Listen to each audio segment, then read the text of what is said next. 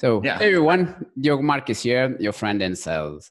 Today's session is about helping you guys out when recruiting, when going about recruiting your sales force.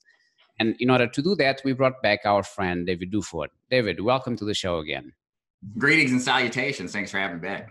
Sure. David, run us through your recruitment process. Yeah, so I use an interesting system that at its fundamental core is the same as any other. But basically what I do is I utilize social media, organic, cost-free methods to generate interested agents. They may not even be licensed, but they find my content on YouTube and then check me out, learn more about me, et cetera, and then eventually get taken into a sales funnel, like a recruitment funnel, I guess you can say, that educates them about some frequently asked questions. And then at the final bout, we meet. It's kind of a foregone conclusion. They're going to proceed and then begin the contracting process. So it's a little different than what most agents do, but the elements still remain. You've got to have people to talk to. You've got to have a unique sales proposition that would excite the potential agent as to why they should work for you or not. And you've got to have a scale to it so you can talk to enough agents, because not all of them you talk to are going to work. But in essence, it's the same as any other system. But essentially, you put out lots of content, and it's understandable. You're building your figure of authority, and people start looking at the go-to guy in order to then see your sales proposition. And that's fine. The problem that I have is that I find that most people are just looking for a job. They're not entrepreneurs. They're just looking for an easy way out. I'd like you to comment on this, because I'm sure you see this as well. So you're in Portugal, right? Yeah. What percentage of the population in Portugal do you think owns a business? It's very little. It's very little. Most people are not entrepreneurs. They're just like they're more takers than givers. Yeah. So we have the same setup here, and it's like that everywhere. Most people, what they want is a job. They want to have a secure income. They want to have benefits. They want to have a defined career path. Problem is if you get into any sort of insurance sales, it really doesn't match that unless it's some unique arrangement. So I think by default, what you're going to run into is the same problem anybody in the world would run into if you're recruiting. And it's that the vast majority of people you talk to just aren't going to make the cut for the kind of characteristics you need to be successful in an insurance sales career. So for me personally, the solution, it's kind of like insurance, selling insurance. You've got to have more people to talk to. You've got to fill up your pipeline with potential prospects. I think also what would be useful too, this goes for anybody recruiting, is to develop some kind of content. You don't have to do a full course content strategy like I do, but it's good to put some content out there to just validate who you are, to give more information on what you do, to humanize yourself with people so that you can help people see in a bigger picture than just another job. Maybe think about, the potential to make a great living, to have freedom in their life. So I think by default, Diogo, there's really no way to get around it. I think you're going to always be talking to way more people than those who will actually be a good fit. And it's just kind of a part of the machine. I've been developing content, but on the Portuguese end. And if you look to my website, the Portuguese one, you'll see lots of content. And I've been getting some good SERP results on Google, because it started to rank now, because it's like the go-to guy for life insurance here in Portugal. So ranking and the long tail keywords for that. But the content is focused on clients, not on recruiting people, because best experiences, I don't see it working here. I do see it working in the US, though. I see what you're doing. I just don't see it working here, because most people here, it's like I say, it's like a critical mass thing. The US is much larger than Portugal. And here, what I've been seeing from past experiences, I see that most people are just looking for a job. So when you go about and try to recruit people, what I've been finding is that you find two types of people, essentially. One is you. So you're like looking for yourself, and obviously you would take the job, right? And others are ones they like on part-time, and that kind of fits the A.L. Williams model. Yeah. So comment on that. Yeah. I mean, I agree. In fact, it was Art at A.L. Williams and Primerica that really popularized as we would call today, the side hustle of selling insurance. And that still remains today. I mean, one of my most visited web pages is how to sell insurance part-time. So a lot of people look at this business, and again, this goes back to that whole job mentality thing. They see there's opportunity, but they also see the risk of loss. What if I lose my job where my income's secure and I jump into this thing that is insecure, but certainly much more higher ceiling? I can earn a lot more if I do well, but this is all conditional. It's if. So a lot of people look at this as trying to, get the best of both worlds and start part-time. And I think you can facilitate a recruitment strategy around that. I think that's fine. A lot of people are conducive to that. Some agencies won't agree with me on that, and I respect that in the sense that they want the agent entirely, completely committed. And if they're not, they feel like there's always a plan B, right? They can go back to their job. So if they get a little bit of resistance or struggle, they can just rely on what they know versus, growing and going through the difficulty. So, but yeah, I mean, for me personally, I support the part-time strategy. I started the business part-time. I would not have gotten into this business full-time immediately because I had another business that was still making me money. So to me, it just comes down to the same point made earlier. It's a numbers game. You've got to have enough people to talk to. But and I don't know how it is in Portugal, but in the U.S., I would say at any given time, probably 25% of the employed population hates their job. I mean, not like doesn't mind it, but hates it.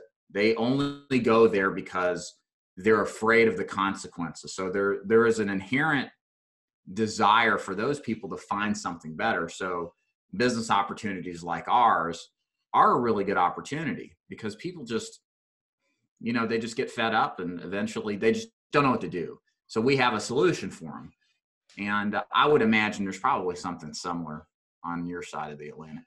When people get in your funnel, do you eventually call them and we have a real conversation like we are having? Are you looking for a certain personality type, or you just accept someone just because they are interested? Yeah, great question. So this is the $1 million question. If I knew the answer to this, I would have been retired by now. I have agents that came from manual labor. They worked in, construction, contracting. I've had agents that have trained horses professionally that have done very well. Certainly from, business to business sales, direct sales. I don't really know. It's very hard to decipher. For me in my agents, I can just tell you what I do. What I look for as an agent to put some skin in the game. To me, a lot of people talk a good game about how they want to be financially free, how they want to run their own business, but they lack the courage to actually take action on that claim. Agree. And for example, when I worked at Aramark, which is it's a global company, but it's stationed in the U.S. They do what's called uniform services.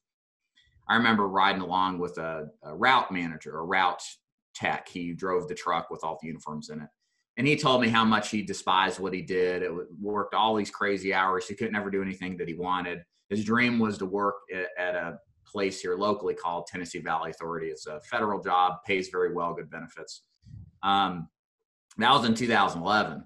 I remember driving down the road one day selling insurance. I had since left the job, and it was a couple of years later. And I passed the same guy on the road, and there he was 4 or 5 years later in his truck driving to his route. So this guy who was frustrated, never left his job. He just hated it. So, for me, it's just, I don't know what the profile is of somebody who is successful, but if you can put skin in the game, if you can take action in a substantive way with your own money and invest in yourself, I don't know if you're going to be successful. It's not a guarantee at all, but it's somebody I want to help because they're willing to step forward in a way that 95% of the American population never will. So that's my kind of metric, beyond that, I just don't know. But run us through the process. So let's call him John. So John read some of your articles. He got him interested. he got in contact with you. So I imagine there would be a call. And then what? So here's how it works. So they find my content, usually digest a ton of it. Then they go to my website, go into a funnel, which is basically, if you can think about it, it's a frequently asked question type of educational video series. Okay. Once they do that, then they come on to a group consultation where I talk to them, that person plus a number of others, and take their questions and clarify things a little bit further. And then only if they're interested in moving forward do I invite them to set a time up to speak with me. So at that call, again, I've already pretty much closed them, if you will, if you think about it like that. There may be just a handful, 3 to 5 remaining questions that need to be ironed out. And maybe 2 out of 3 that I talk to on the phone eventually move forward. And that's defined at this point of contracting to select the carriers, to get into the learning process. And that's kind of the strategy. You know, you don't have to do a group presentation. I do it because I now have less time than I had even a year or 2 years ago. So this is a way to conserve my time, as you find in sales, especially, or recruiting. Once your time and your inventory is maximized, you're going to have to pre-qualify your prospects a little bit so you can spend more time with the more qualified ones. And so that's the strategy I employ. But you don't need to do all that. You can simply just, you know, find a strategy to get interested prospects and then just talk to them on the phone, do an interview, learn about their background, ask some questions. And I can go into what kind of questions you could ask to see if they might be a good fit. Yeah, let's go through this, because like I said, this session is really practical. It's the bin device in order to help people move forward with this. So one question I would ask is, what kind of success have you seen in your life? So I think maybe a good predictor of success in our industry is any kind of prior success based off of a performance activity. So that could be they were successful at another sales job, unrelated to insurance even. Or maybe if it's a young person who has no work history professionally, maybe they, were maybe they played in college basketball, baseball, football, whatever. It doesn't matter the sport, but they performed at a high level. And the understanding there is they have an understanding of discipline, of work ethic, of focus, all of these characteristics which are necessary to do well. Another question to ask is, what was the last book that you read? Or if you want to get a little bit more specific, what was the last self-development book that you read? The reason we ask that is that, especially if it's self-development, we want to know if this person is interested in growth, if they're self-interested. Can they explain to us about what they learned? It's not so much about what they learned, but are they taking action on improving and bettering themselves without somebody yelling or screaming at them like in a job environment? Like for me, I can tell you the last book I read was a W. Clement Stone book about positive mental attitude. You know, some things I learned about it, you know, like personally interacting with other people. You know, I can do that because I do that occasionally. So if you have an advocate that does that, they're already invested in making themselves a better version of themselves. That's a good thing too. Maybe ask a question, you know, describe the last time in your life that you failed at something. What was it and how did you manage it? Again, because what is insurance sales but a lot of rejection and people telling you no more often than yes. So how are you going to handle resistance? How are you going to handle, that kind of thing? And again, what we're looking for, people are predictable. You know, they have a behavior pattern that replicates itself. So a person who had done certain things in the past in a certain way is likely to repeat that process.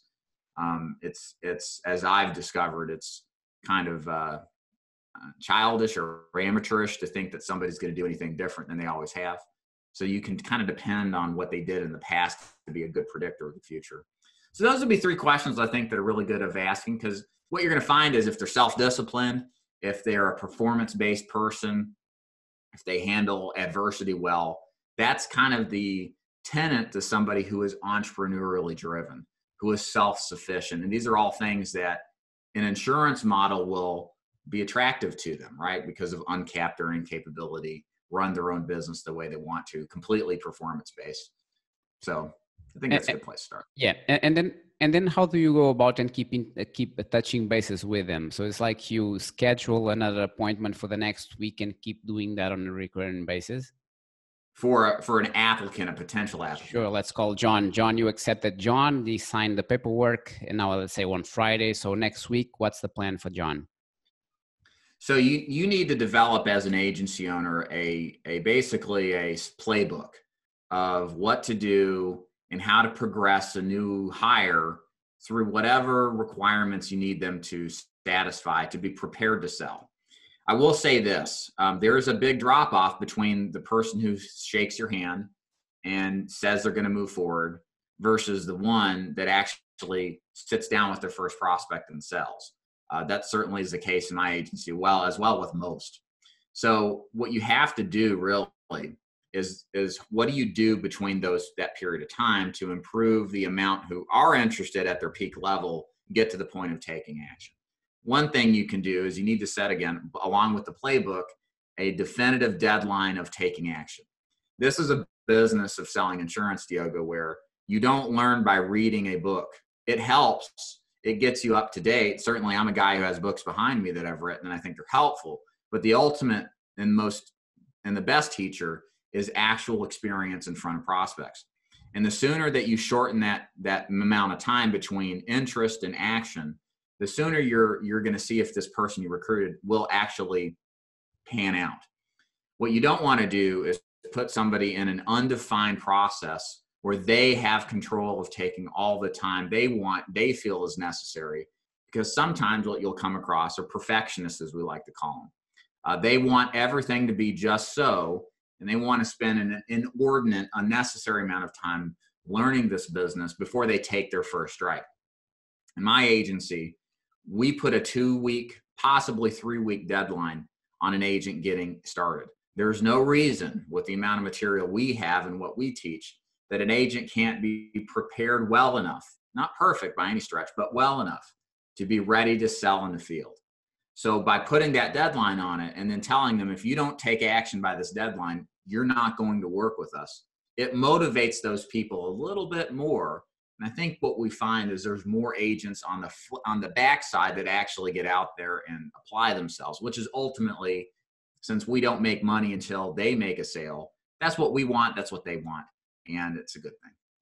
And you find it works, you up them like the commission level if they perform, let's say they sell their first 10K or something, and then you change from a certain percentage to a different percentage. You have been having good experiences with this approach?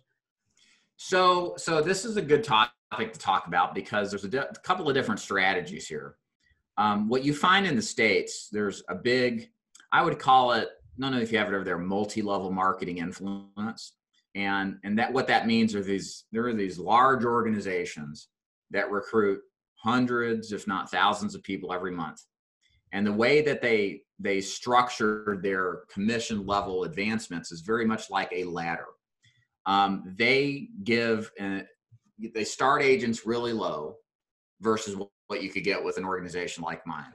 But they show them this process and they name, like, you're an agent, then you're a master agent, then you're a vice president, then you're senior vice president. So there's kind of this presumed prestige as you hit these levels, but you get these progressions up where, as you hit certain production goals or you recruit, and then the production goals based off of recruiting, you get to elevate yourself.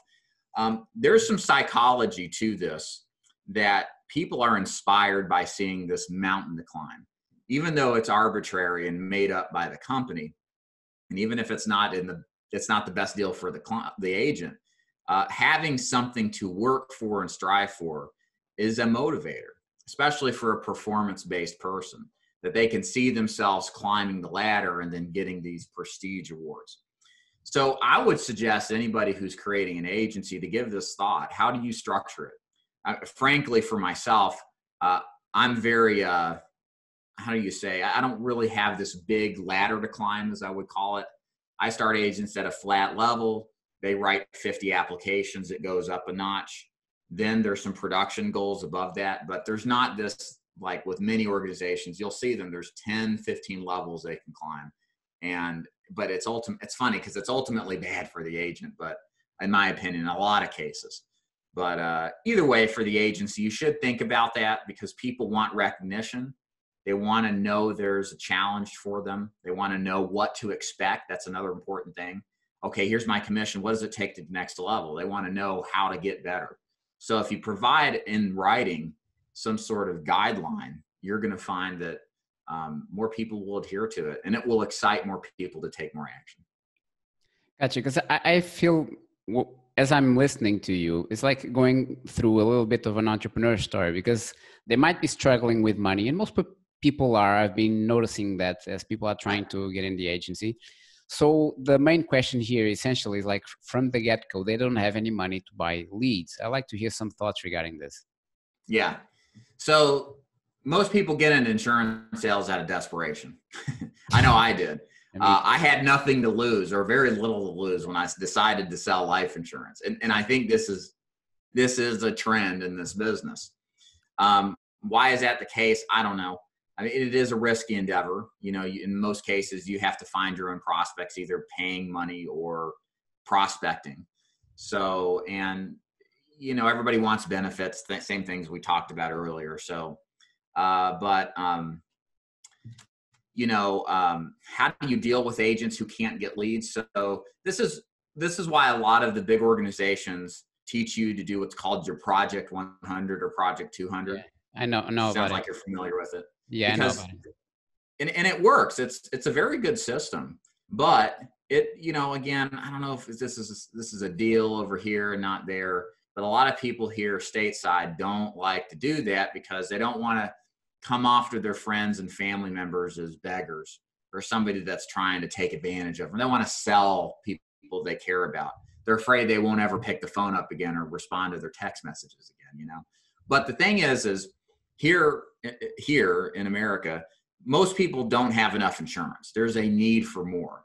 And everybody wants to do business with people they already know, like, and trust. So a Project 100 or 200 strategy is really good, especially for agents that have no money for leads or that are scared to invest money. You can have money, but then feel like, well, is this even a safe endeavor? What if I don't get my money back? And that's a perfectly understandable objection. So the Project 100 to 200 is a good strategy to use. It's a good way to learn the business if you don't have money for leads or don't want to spend it. In a safe manner, you're selling people who already like you, that are going to be more patient with you as you start to learn. So it's easier to learn the business on friends and family. And they're more likely to refer too. You know, many times, hopefully your friends and family want to see that you'll be successful in life. So they're more willing to give you names of people that are going to be, you know, possible prospects as well. So that's kind of what I would suggest for a new agent without money to vested leads is find an organization that does a good job of teaching that. Be okay with it. It's not nearly as a big a deal as you think it is, because the people you know probably need more insurance. They just don't. They think they have enough, or they avoid the conversation and put it off.